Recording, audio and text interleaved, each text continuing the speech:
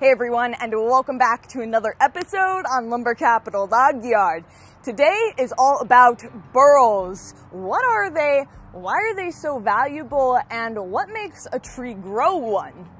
Jumping right into it, there are several different types of burls that I want to go over because they're not all equally valuable. Some are caused by disease and stress and maybe weather. Others are actually compromised growth hormone in the tree. And the latter is actually what creates more beautiful grain formation, hence a more valuable burl. Now, in front of me here, we have a white oak-eyed burl. Now, this one is a beast. It's absolutely gorgeous.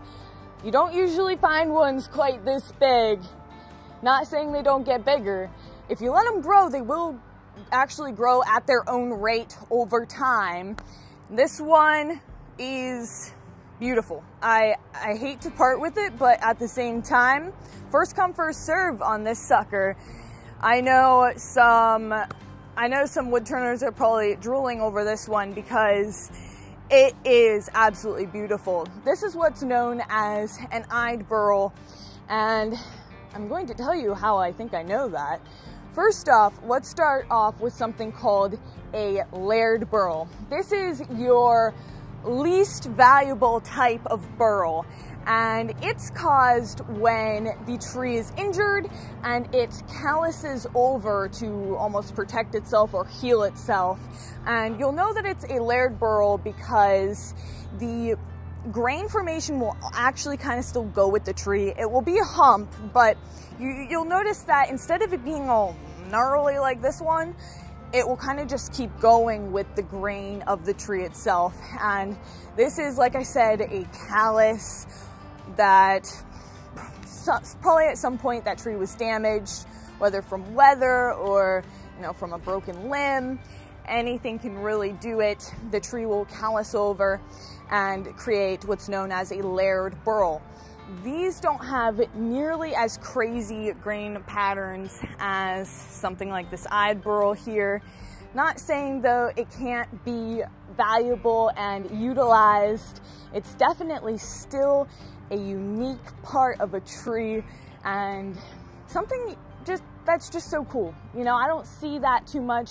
Usually everything's just pretty straight grained around here, but once in a while we'll get a crazy burl in like this, and it's hard to pass that up because since when does wood do that, right? It's crazy that something so beautiful can come out of something bad, right? It really shows us a lot about life in that way, because a burl is never really a good thing.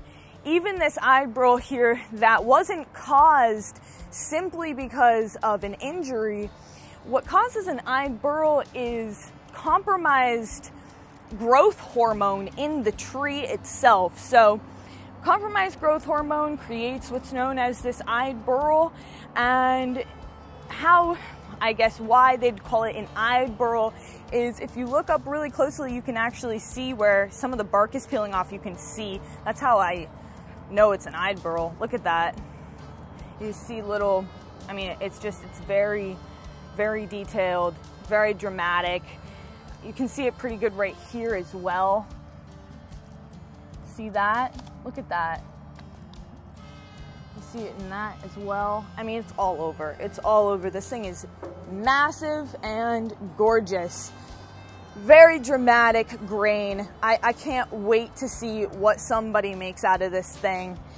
I would throw it up on the mill and mill it myself to show you guys, but I don't want to screw it up because this thing is really, really, really cool, and I want somebody to buy it who knows what they're doing and does something really cool with it, because it's a work of art, honestly. It really is. And like I said, this one's white oak, so it will go quite well. It'll work quite well with any kind of furniture, or they make really cool stuff out of it. cabinets and little jewelry boxes and all kinds of really cool things. Anything that you want just intense, detailed wood in, it works really, really cool. So this one's quite large, so you could make something a good size out of this. And I almost feel like it'd be better to maybe cut this one into sections because of the way that it grew. I mean, you don't usually see one quite like this. It's very gnarly the way that each piece kind of sticks out on its own like this. I have another one I'm gonna show you guys here in a second that is soft maple. This soft maple one looks completely different, although it is also a valuable burl. I might be able to show you examples of a layered burl, but this is my little friend. I've grown to quite love this one, and I can't wait to see what somebody can make out of it. I've already said that a lot of times, but it's really true. I love this one, and I hope it finds a great home. First come, first serve on this sucker. I'll show you in a second what one of our local woodworkers did with one that I gave him, and it wasn't even like a good one. It wasn't even close to one like this, and it just looks really cool. So let me show you the other one real quick, and maybe I'll show you that picture of that cool jewelry box that this guy made out of this burl, and also the layered burl I want to show you. So come on, let's go. I would call this one a layered burl. Just by looking at it, you can kind of see how it doesn't really stick up quite like a tumorous burl would, like the one that I showed you over there. This one looks more like a calloused over. You can see the limb was there. I mean, who knows, that could have been the cause of this, just from an injury.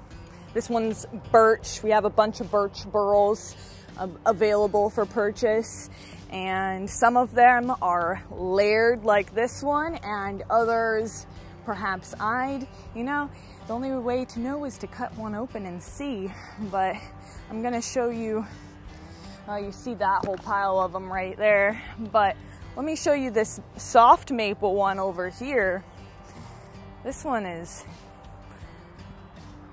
pretty much all the way around, and boy is she a beauty. She's not quite as big as the other one, but more, well, I thought maybe I could roll it over, but I don't know, it's a little heavy for that.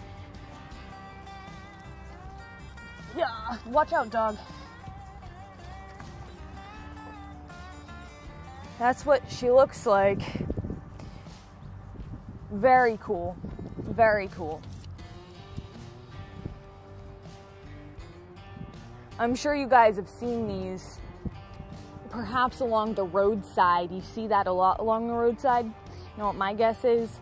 It's all of that traffic pollution that's creating disease in the tree like that. And that's why you'll see them along the roadside a lot. But out in the woods, they definitely do happen.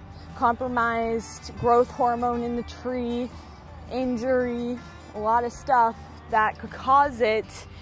These were all out in the woods, but along the roadside, huh? Makes sense. So this one's also for sale. It's still in log form. We can cut it for whoever buys it. Obviously, you don't have to buy the whole log with it. We'll cut it, but you don't want to cut the burl off. You want to leave it with the log still on it that way, because an interesting thing about the burl is it actually does go into the tree. So you'd never want to cut the burl off of the tree itself, because then you're actually cutting or leaving a lot of the burl in the tree. So this thing actually goes into it. It's not necessarily just an external growth, right? It's in the tree. So that's why we leave it in log form like that. But there you have it, a whole spiel on burls. These things are pretty valuable because of the rarity of them, You might want to plant a forest right along the roadside and see what happens. I don't know, it's kind of dumb, but anyways, I hope that you guys learned something today. If you did, consider commenting, giving it a like, even subscribing to the channel. I know that's a crazy idea, just think about it. But other than that, we'll see you back here next time. Bye.